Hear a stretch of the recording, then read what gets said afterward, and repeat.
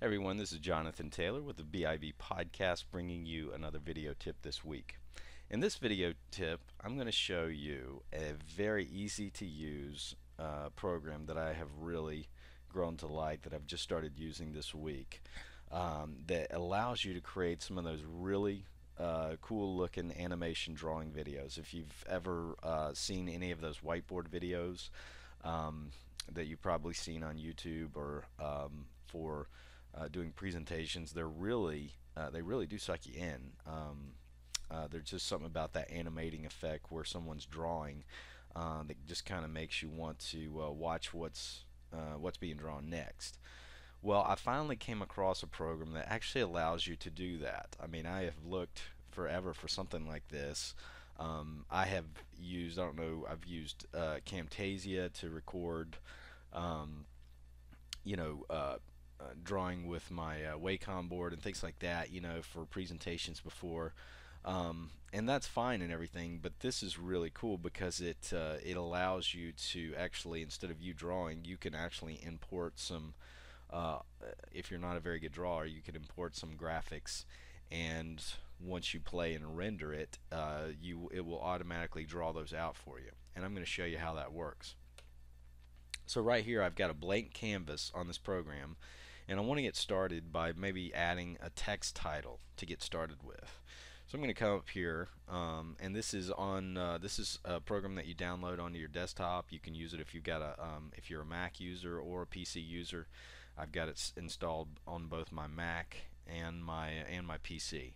And it works just as well on either one. Um, if I want to insert a title, I'll just go up here and click on the Add Text to Canvas. That's got the T, the uppercase and lowercase t. Just click on that, and then you just type in whatever message you want. So you can type in, let's see, welcome.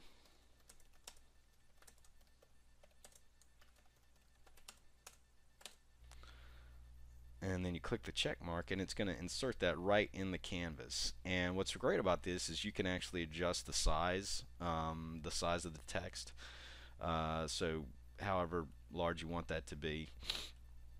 But if we want to preview what that's going to look like, we come up here and click on the play.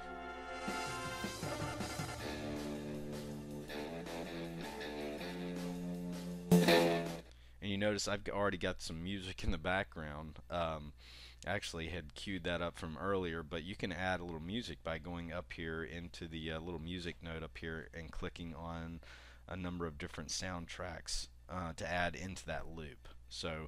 Um, so that's another feature that's really great. You can also add text. You can record a voiceover if you're doing a presentation. Very cool feature that you can add your voice text as you're maybe giving some kind of lecture presentation, and you want to have the animation being drawn out or created as you're talking. You can do that. Now let's say we want to add in like a graphic representation, some kind of graphic that we want to add in. You just come up here to this little pencil where it's got add an image into the canvas, and we can choose. I mean, we've got a number of things that we can choose from: office, people, shapes, sports, symbols. We've got all sorts of things. We've got weather, tools,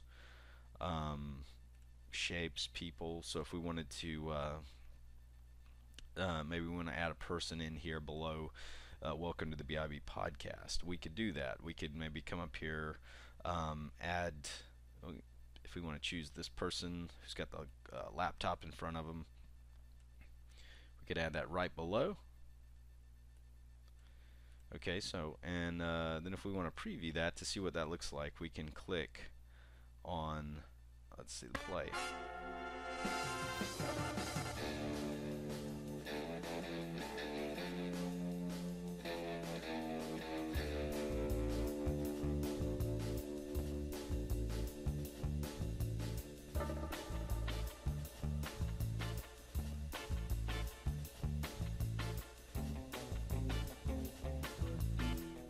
Okay, now you can see it's drawing it out, but it's doing it really slow. Well, we can change that. If we go up here and we click on the actual image of the graphic, if we come down here, we notice that it gives us speed at which that's being drawn out, and we can actually change that. So I'm going to actually change that to like 5 seconds.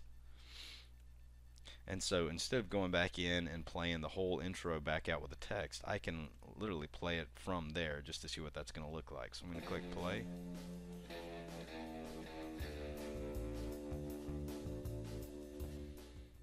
Okay, and then we can add more. I mean, what's great about this whole the way you do this whole canvas is you're building one huge canvas. So as you build as you build more text and graphics onto this canvas, it just moves to different areas of the canvas. It doesn't move to different screens. And I'll give you an example of that. Say, for instance, we do a little call out. Let's see, we can add a little, maybe a little text call, or a little, yeah, a little bubble call out there. We can move,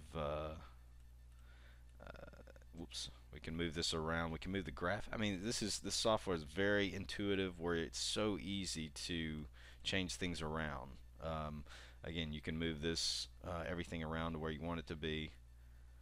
Let's see, maybe we'll make this text bubble a little bit larger. What's cool about it is we can make a little text bubble and then even add some text in there as well. If I wanted to add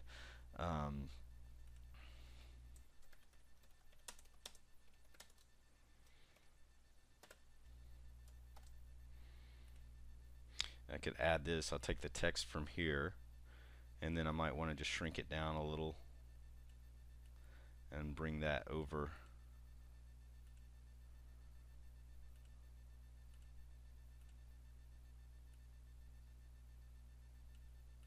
So, and there we have it.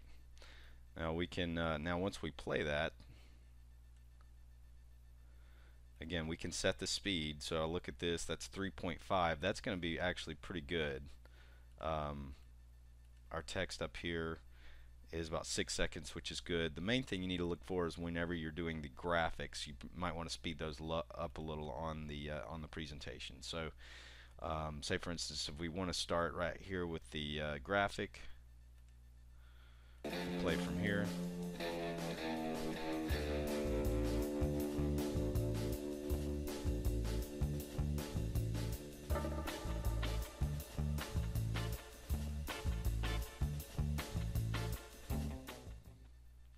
So there's it's unlimited is what you can do. You can keep building onto this and creating this hand-drawn animation whiteboard video, however you want to term it. But it is very cool for doing graphic presentations, or doing animation type presentations where you need to use a lot of graphics.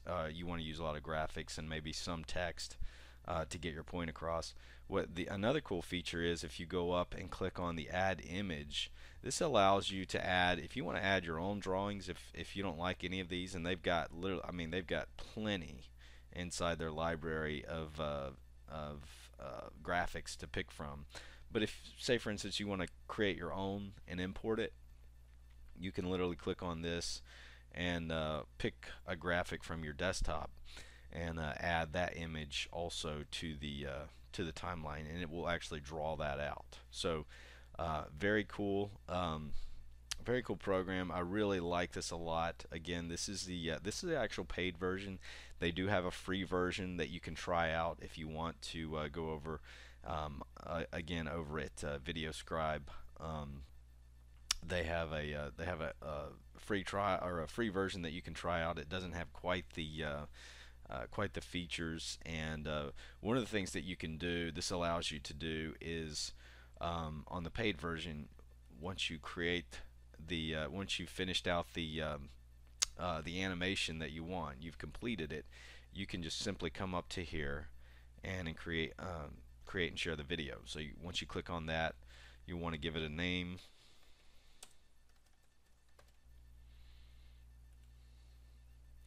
And then once you've given it a name, you want to click on the create the video again. You can let it know what format you want to do this. I keep it in QuickTime video. You can let it specify the quality.